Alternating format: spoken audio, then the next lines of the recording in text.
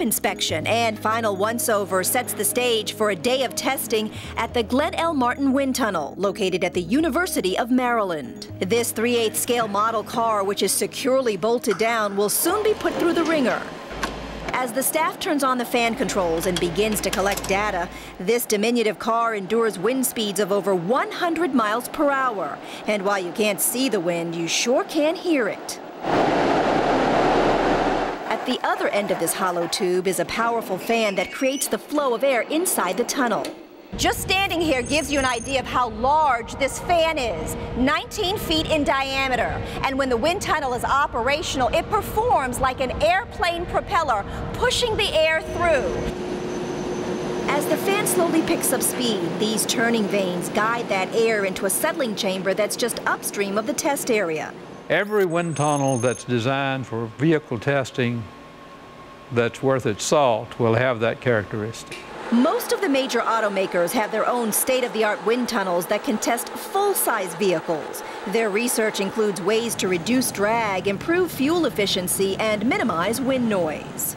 The noise that you hear when you're riding in your car is a much more complex total problem. Dr. Jewel Barlow says for the past few decades, this low-speed wind tunnel has been used to test automobile aerodynamics on a number of concept and production cars. But their lobby tells an even bigger story, with scale models of seaplanes dating back to the 1950s and yacht keels from the America's Cup yachts. We say almost anything that moves in air or water, we've probably done some work on it.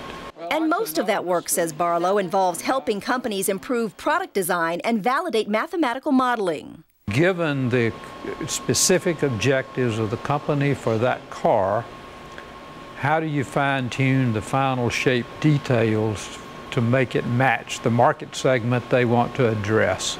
For example, the scale model being tested today is the G2 from Genovation Cars.